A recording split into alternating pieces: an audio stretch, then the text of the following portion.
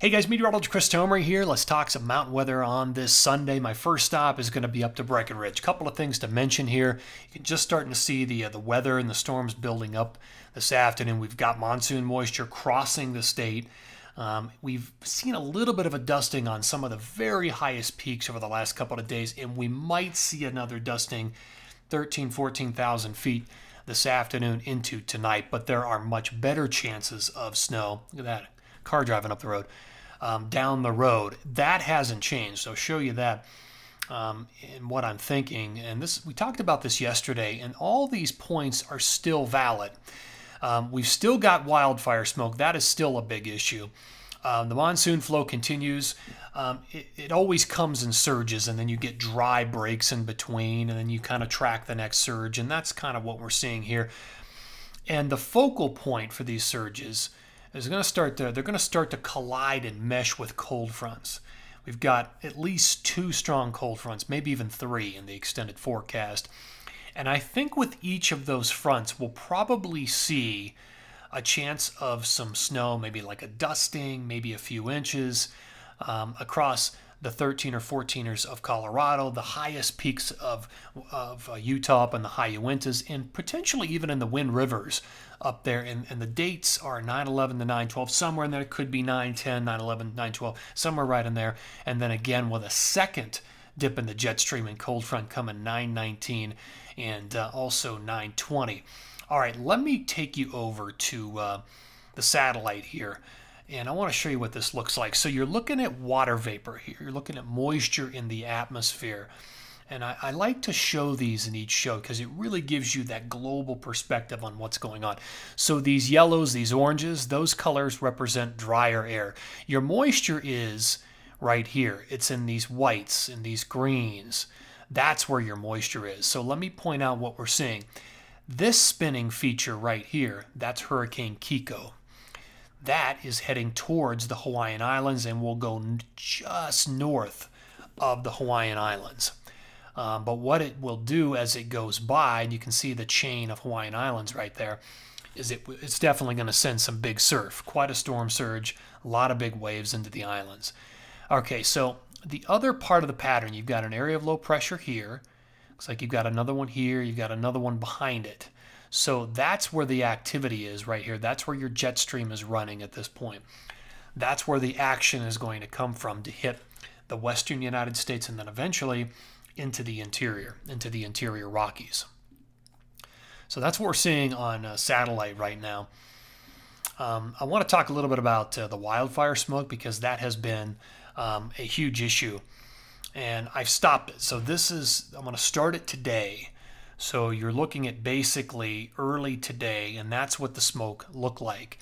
Again, a lot of it coming out of BC, parts of the Pacific Northwest. You've got some feeding into the flow there from California, Idaho, Montana, all of that.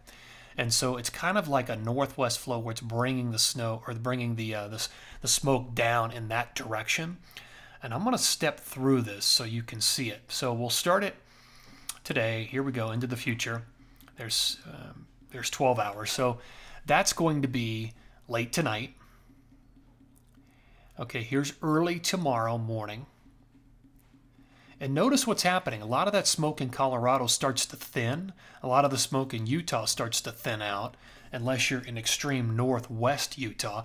Some of the smoke in parts of Wyoming starts to thin out a little bit. Okay, here we are 36 hours into the future. And look at how clear Utah and Colorado are at that point. And even a lot of the smoke in parts of Idaho and Montana start to clear and get pushed away.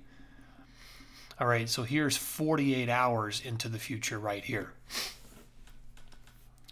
So you're looking at 2 days into the future, and look how much clearing has occurred across a lot of Colorado, a lot of Utah, even, I mean, we started out with the very deep red colors in a lot of Idaho and Montana and Wyoming, and a lot of that has improved. It's not totally perfect, but the concentrations of thick smoke have gone down. So, to me, the forecast is wait about 36 to 48 hours, and you're going to start to see some significant improvement, maybe even earlier, across parts of the Intermountain West. So that's some really good news. Let me talk a little bit about what I'm seeing here as far as the forecast goes. So this is a forecast in the middle of the atmosphere. This is looking at pressures, atmospheric pressure. And where you see the blues, that's a drop in pressure. That would correspond to a dip in the jet or an area of low pressure, a cold front, if you will. The oranges and the yellows, those are higher pressures. Those generally represent hotter, drier weather. But what I'm seeing here, and I showed you this yesterday, look at the dip right here in the jet stream, or these lower pressures in the middle of the atmosphere. This would correspond to an area of low pressure. This is valid on the 12th, so Friday, 9/12. And this is what's going to bring that snow chance and the cooler temperatures to a lot of the Intermountain West, parts of Utah, parts of Wyoming, and parts of Colorado. Now that's 9/12. Let me take you to, this is 9/19. Look at how dramatic this is. This is the second time frame we talked about yesterday, and it's still holding true today. So another big dip in the storm track, big dip in the jet stream, and I'll show you the jet stream here in a second, corresponding to a pretty big area of low pressure and probably a cold front. This would represent a chance of snow, accumulating snow across Montana, across Idaho, Wyoming, Utah, and also the mountains of Colorado. We're not talking big snow. You know, it's on the lighter end, but at least it's something. In fact, let me show you, we'll go back to Berthoud Pass in Colorado, here in Colorado, and this is a snow forecast out to about the 22nd of September.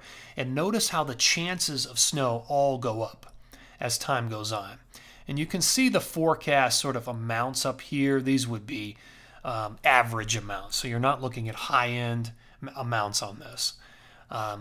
And so you can see how it kind of goes up over the course of time as both of these areas of low pressure move into the west.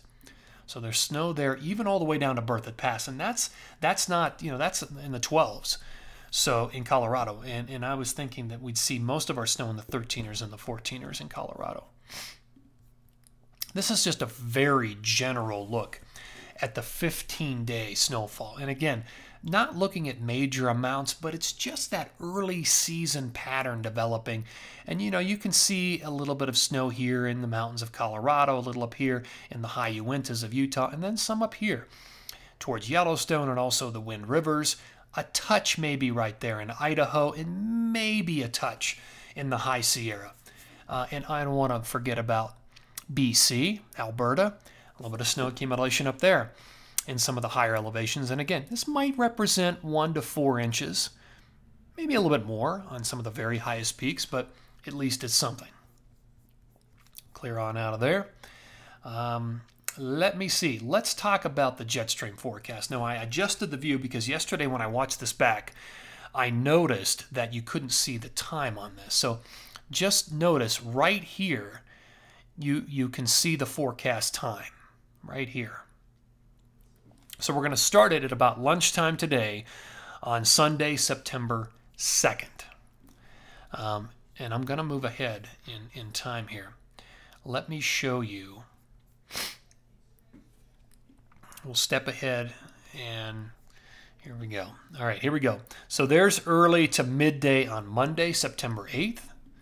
There's midday on Tuesday, September 9th. Look out west. There's midday Wednesday, September 10th right there.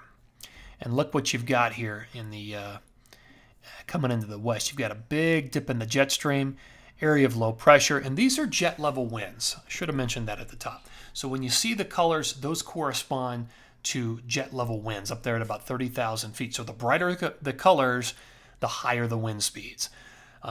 You're probably looking at 100-mile-an-hour winds, roughly, maybe 90 coming into the west. But that's your first trough. That's your first dip in the jet. Now that's Wednesday. Watch how this progresses as we move into time. There's midday on Thursday, September 11th.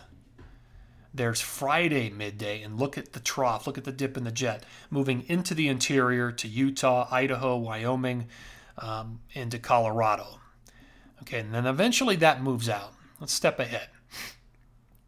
Here we are midday Monday, September 15th. Another little cold front. We're dipping the jet moving into the Intermountain. And that just kind of sits there.